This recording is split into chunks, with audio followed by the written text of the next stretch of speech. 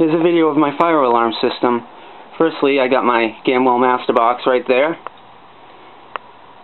And right here is my audio-visual signaling appliance that when it goes off, it pulses on, off, with the horn and the light.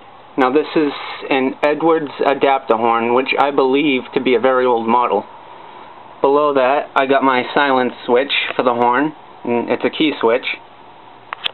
And here's my Honeywell fire alarm box again. I'll open this up.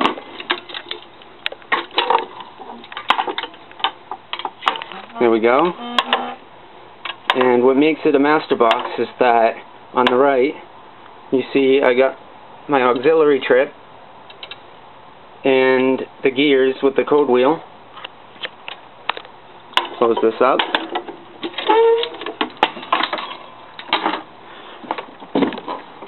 And down below, I have an Edwards adapter bell that I refurbished. I painted it orange. Here's the silence and switch for the bell. And down here is my auto dialer. Now that trips when the auxiliary is flipped inside the box, but that's not hooked up right now. I'm using those terminals for something else. Down here is my relay box and my power supplies. This switch cuts the auxiliary out of the circuit so it doesn't trip while I'm wiring this thing or doing any upgrades or maintenance. Right here is new to the system. I built this switch box with the function switch so that when the switch is flipped to the left, just the horn and the light activate without the box tripping or anything like that. And on the other side, on the right where it says local energy trip, that's so when a pole station is pulled, everything gets tripped. The box, the light, all the stuff hooked up to the box. And right here is my AV test for the horn and the light. I'll do that right now. Now, I'm going to go out on a limb here and demonstrate the horn. And turn that on. That was loud. Do it one more time. Okay.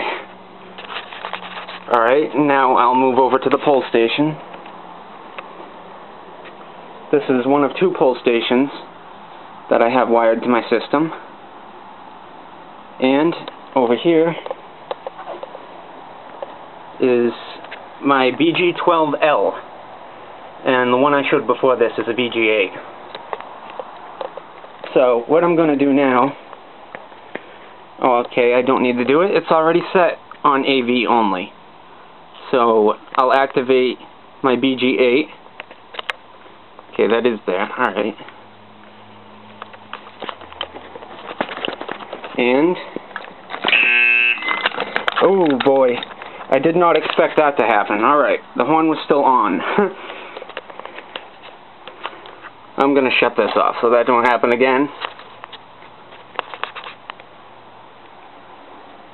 And now, without the horn, there we go. That wasn't off, the horn would be going just like the light. But I already said that. Now I'm going to reset this pole station. Okay, there we go. And I'm going to do my BG12L to trip my fire alarm box, so the whole system comes on. So now, I go over here back to my switch box, local energy trip, and I'll open the alarm box, Honeywell box, to show this working. See, these were the wires that I mentioned earlier to the auto dialer, but like I said, I'm not using it. So I'm going over to my BG12L.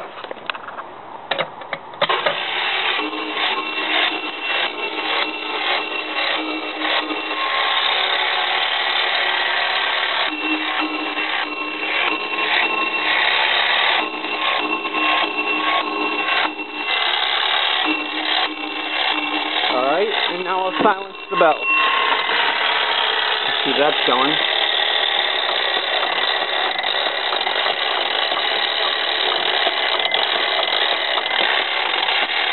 Now, when I reset the local energy,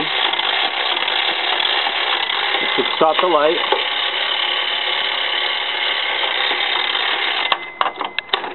This box stalls out sometimes. I gotta still figure out a solution to that.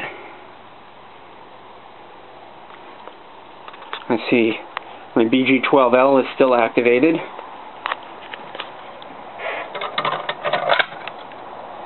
Reset it. You can do it without flipping the switch up, because this will do it when you close it. There we go.